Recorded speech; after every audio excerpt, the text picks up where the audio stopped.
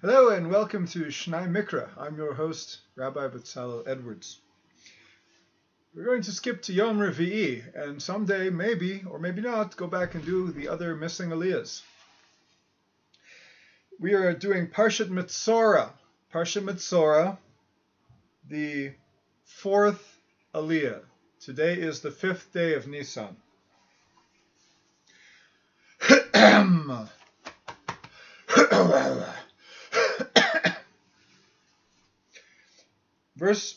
This is the book of Leviticus, chapter whatever, verse 23.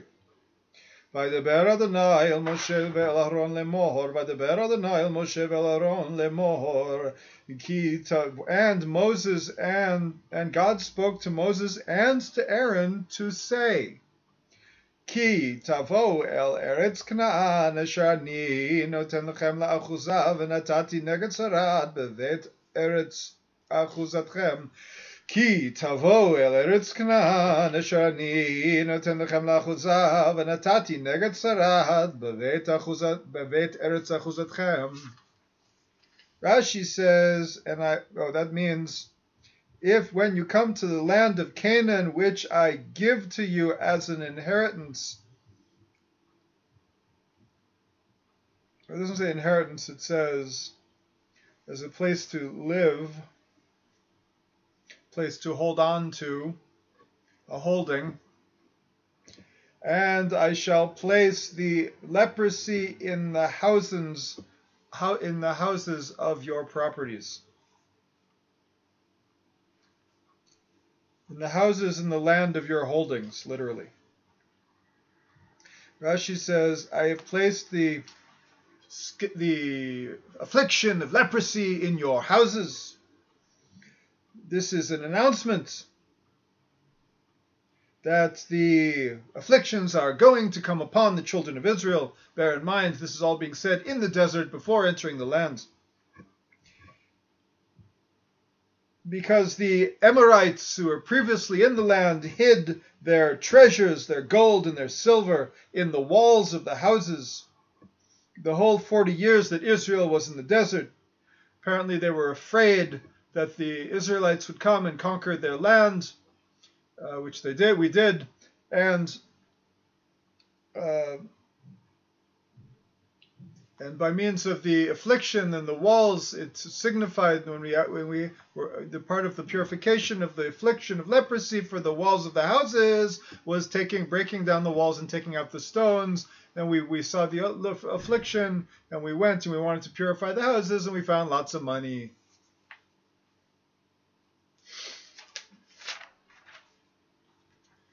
The Lubavitcher Rebbe, the Admor of Lubavitch, Menachem Mendel Schneerson, may his merit protect us, said the following words about this verse.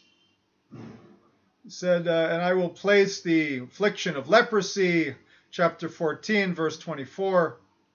We are in Leviticus 14, if you want to look it up at home on your computer screen or your family Bible. That the Amorites hid then the Rashi says how the Amorites hid the treasures, that the afflictions appeared in the houses of the Amorites, that actually specifically in the homes of the Amorites. That hints at evil speech. Because we know that afflictions, skin afflictions and afflictions on the home come about through evil speech, lashon hara. Saying anything bad about anybody else for no good reason. That's got to be a very specifically defined good reason, as defined in the halacha. The Chafetz Chaim's Shmirat HaLashon, guard thy tongue, in English, gives you many examples of exactly when you could say something that is not a positive thing. Usually you can't. You do everything to avoid it. And there's a lot of punishment. And evil speech basically messes up society. It just makes sense that when you say bad things about each other, it doesn't help anything. It only hurts. So it's a very serious point of Jewish law. We're not supposed to speak evil of one another. So that that these houses were afflicted with leprosy because of evil speech. So the Lubavitcher Rebbe says that it's specifically it's in these houses in particular that we are treasures inside of them. Because somebody who has a power of evil speech could channel that power of speech into good speech, into holy speech. So let's say somebody's a gossip, or somebody's always they get to an advanced level, a PhD in gossip or a PhD in giving bad reports about other people. They could take that same energy and channel it into holy. They could become the holiest speaker in the world. Just have to re-channel the energy. That's why. It's like it says, I have taken from the Amorites with my sword and my bow. Jacob said this when on his deathbed. Jacob, who didn't die, said this on his deathbed, that he has taken the land of Israel from the Amorites with his sword and his bow and arrow. So to take it from the Emori. Now Emori the Amorite. I never thought of this.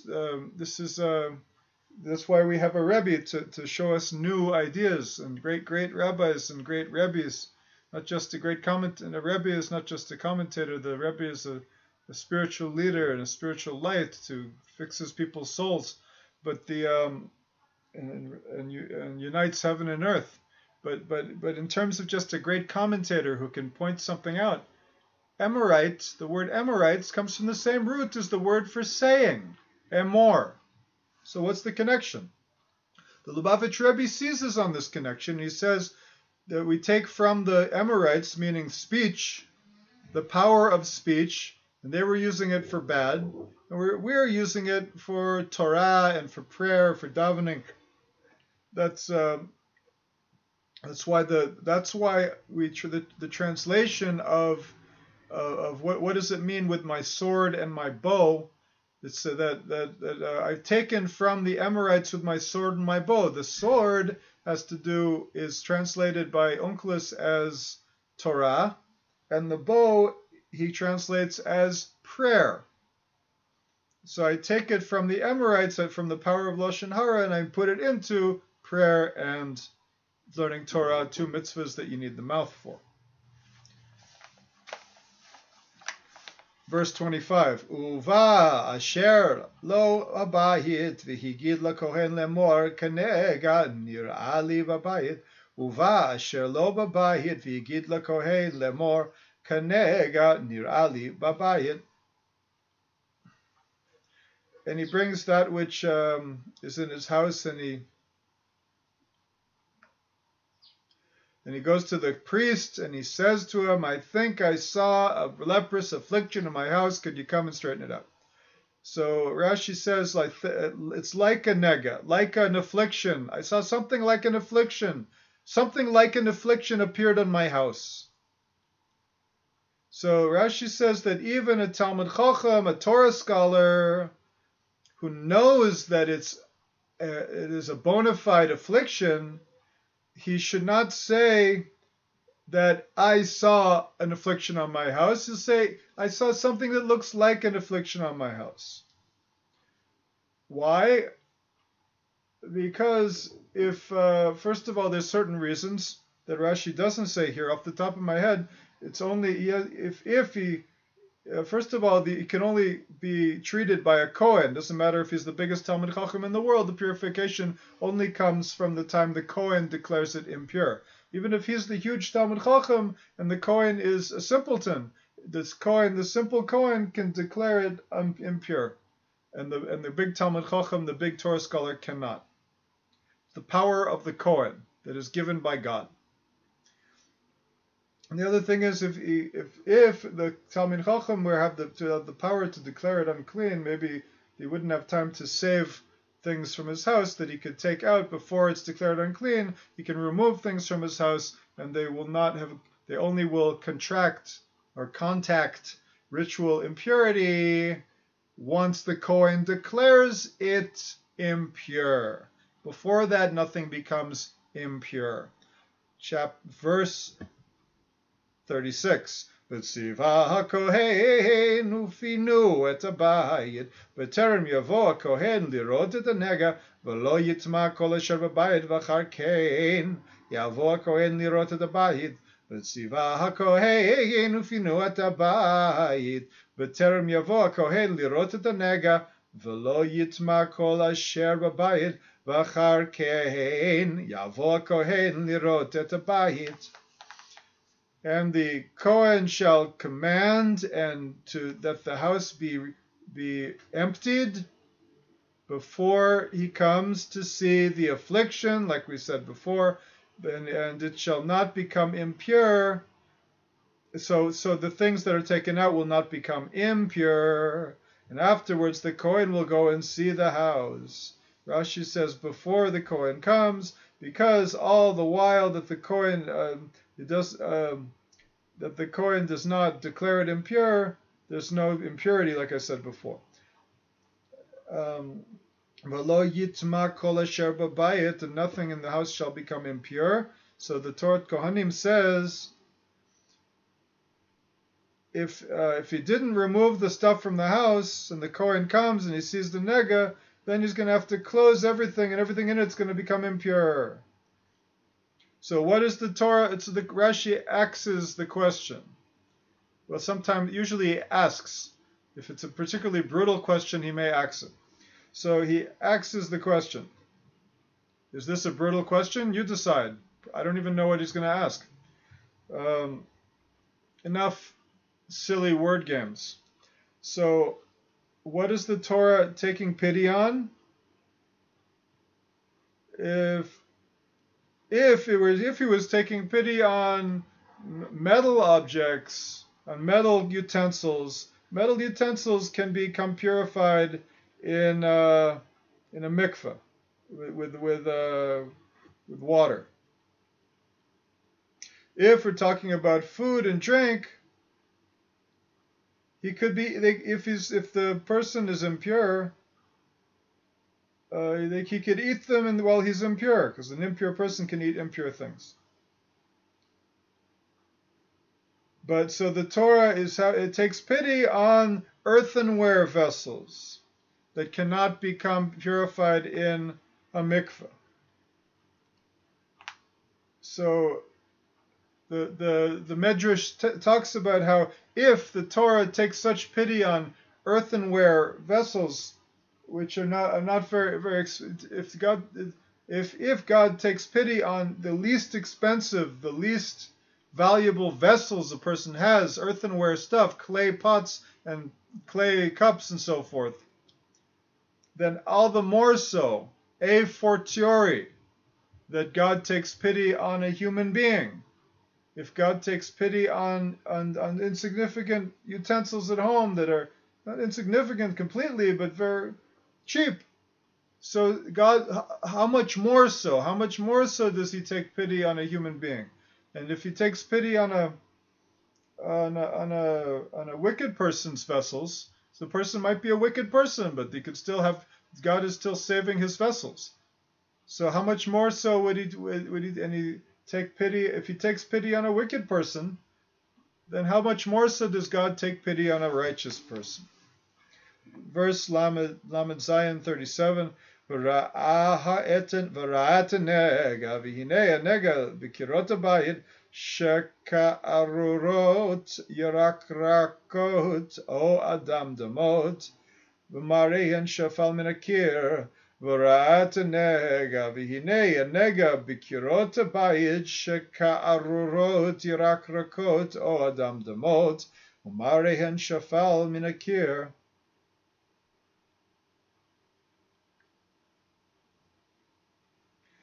Rashi says, what is the word? Okay, and he saw the affliction, and behold, there is an affliction in the walls of the house. Sheka'arurot, Rashi says that they're deep, sunken into the wall. Shokot b'mareim, the color is deep within the wall. It's not just an external color, but it's soaked in. So the say there's an affliction in the wall. There's a sunk. The affliction in the walls of the house is seeped in, whether it's dark green or dark red.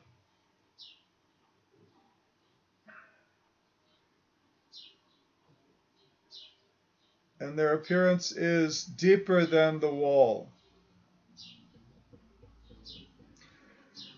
Verse 38.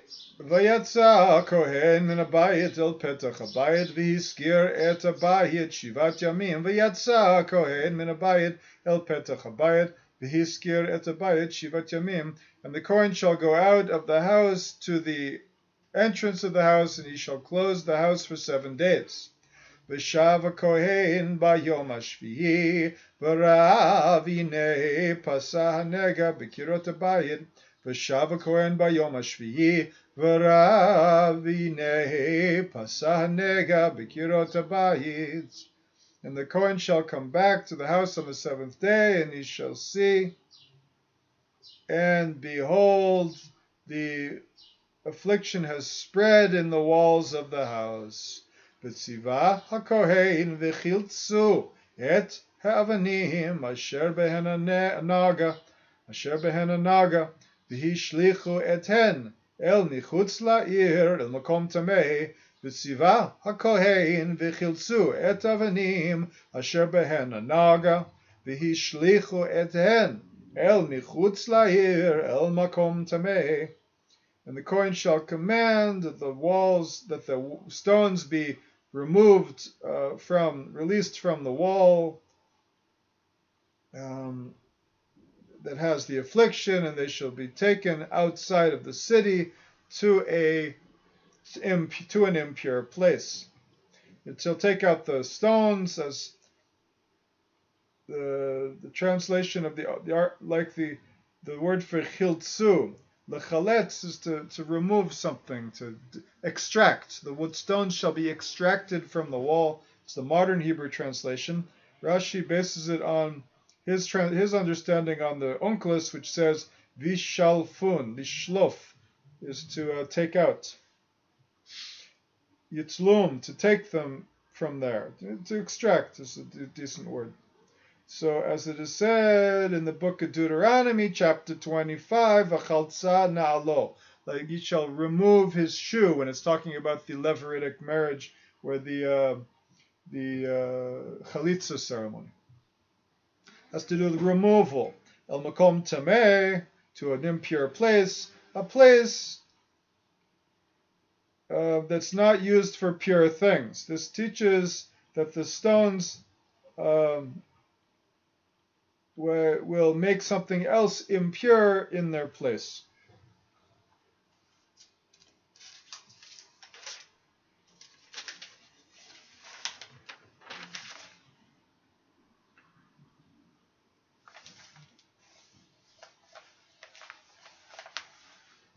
ואת הבית יקסיע מבית סביב, וישפכו את העפר אשר הקצו אל מחוץ לעיר, אל מקום טמא. ואת הבית יקסיע מבית סביב, ושפכו את העפר אשר הקצו אל מחוץ לעיר, אל מקום טמא. And the house should be separated from the adjoining house, and the dirt, the millet, or the dirt in between the stones that should be taken and set aside outside of the city in an impure place. Yaksia, Rashi says, Yaksia means it's used a lot in the Mishnah. Means to set aside a place. Mibayit. From here, mibayit. Oh, sorry. It means from within. So et bayit yaksia mibayit saviv. So from the inside, you have to not just take out the rocks, but also take out the dirt. V'shavchot tefar, and then take the mibayit from the inside and around. Rashi says around. Also take out the stones and the dirt around the affliction, around the leprous spot in the house. And the Torah's Kohanim explains this, that he has to scrape the millet around the stones of the affliction. Hiksu, Rashi says it has to do with the word katseh, the edge, ends, the edges, the extremities. Around the affliction he has to clean at the edges. So, v'lakchu avanim v'acherot v'heviu el tachat avanim v'afar acher yikach v'tachat habayit v'lakchu avanim acherot v'heviu el tachat avanim v'afar acher yikach v'tachat habayit. He shall take other stones and bring them underneath these stones, and other earth he shall take, and he shall plaster the house. V'im yashuv anegab ufarach בבית אחר חילץ את האבנים ואחרי הקסות את הבית ואחרי היתוח. And if the leprous spot shall come back and spread in the house after he removed the stones and after he had set aside the house and after he had plastered it, Hiksot, Rashi says, this to be done. Set aside, here he says something that is done. Also, the word for plaster.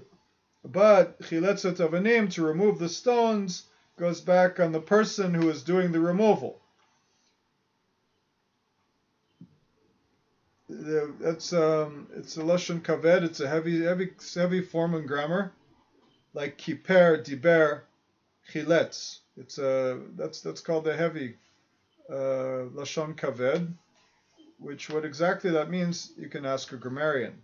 V'im yashuv nega, and if the affliction shall come back, it could come back that day.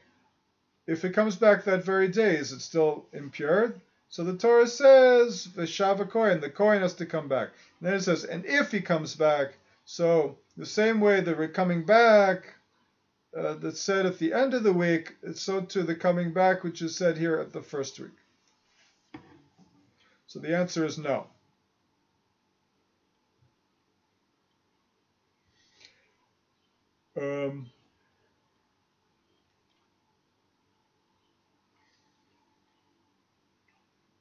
Meaning he has to wait a week. Uva hakohen v'ra'av hinei pasah hanega b'bayit v'tzarat mamaret hi b'bayit tamehu. Uva hakohen v'ra'av hinei pasah hanega b'bayit tzarat mamaret hi b'bayit tamehu.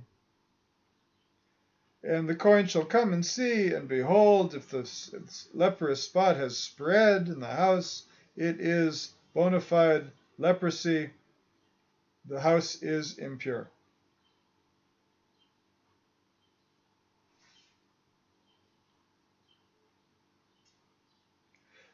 So there's a very long Rashi here, which I'm going to skip. ונתת את הבית, את אבניו, את עציו, את כל עפר הבית, והוציא אל מחוץ לעיר, אל מקום טמא. ונתת את הבית, את אבניו, את עציו, את כל עפר הבית, והוציא אל מחוץ לעיר, אל מקום טמא. And you shall break the house shall be broken down, the stones and its wood and all the earth in the walls. And it should be everything will be taken outside of the city into an impure place. V'haba el habayit kol yemei hiskiroto yitma ha'arev. V'haba el habayit kol yemei hiskiroto yitma ha'arev. And anyone coming to the house, all the days that it's closed, will become impure until the night. This Rashi says, all the days when he's closed, but not the days when the leprosy was scraped. Could it be that I set aside that the verse is excluding the declaration of permanent leprosy when he scraped the house? So the Talmud says all of the days. Torah says all of the days.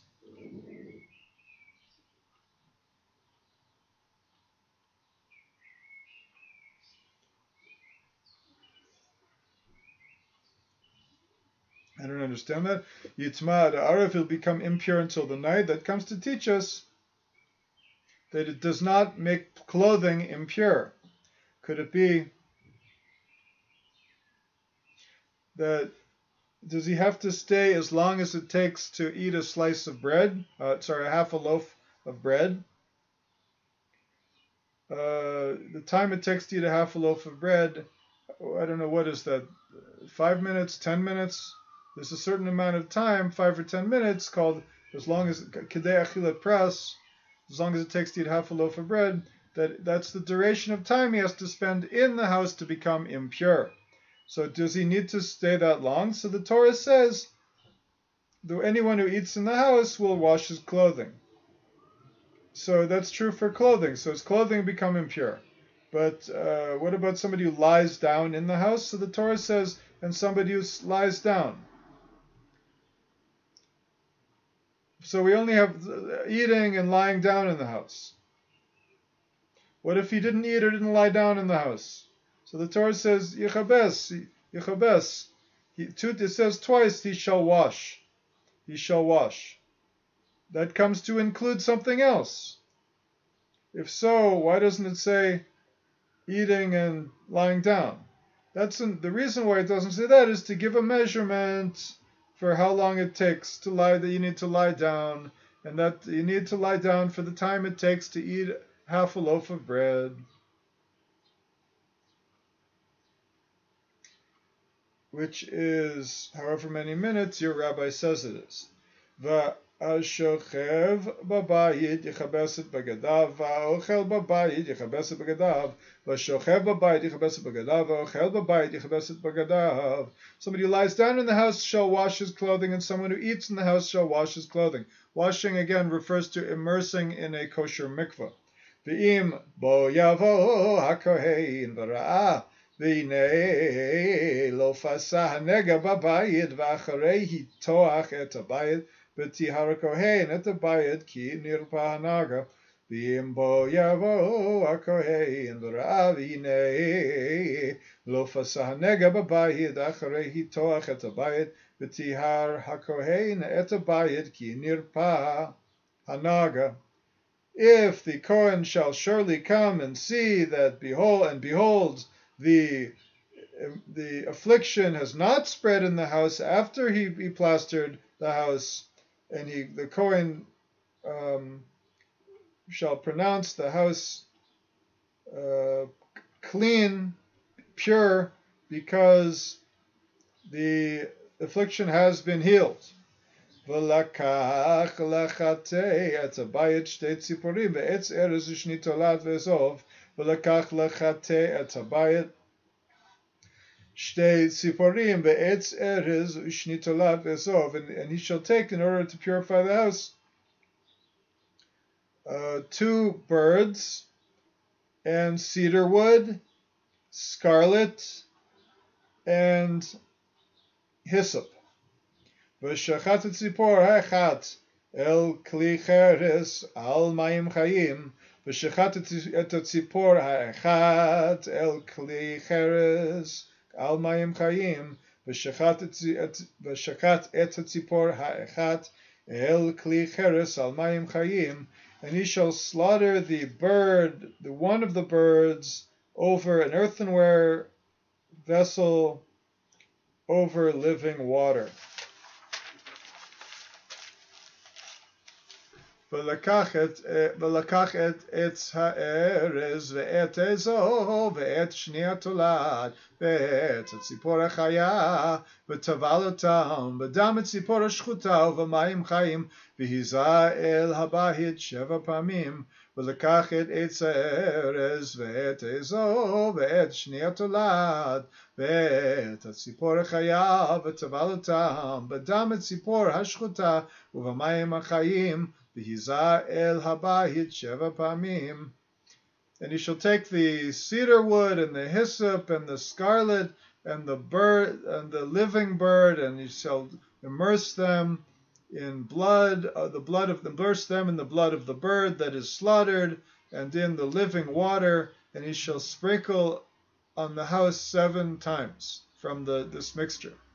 V'chite et habayit b'dam tzipor u'v'mayim ha'chayim u'v'tzipor ha'chaya u'v'etz ha'eriz u'v'ezov u'v'shni ha'tolat v'hite et habayit b'dam tzipor u'v'mayim ha'chayim u'v'tzipor ha'chaya u'v'etz ha'eriz u'v'ezov u'v'shni ha'tolat.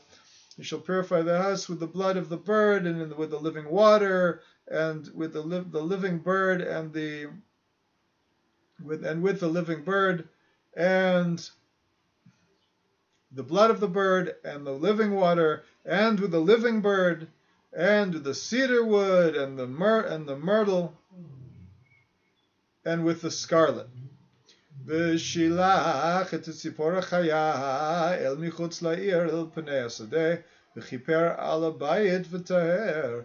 V'shilach et tzipor ha'chaya el michutz la'ir el pnei hasadeh v'chiper al habayit v'taher. And he shall send the living bird outside of the city onto the fields to fly away, and the house shall be atoned for and shall be pure. V'zot Torah kol nega hatzarat v'lanatek.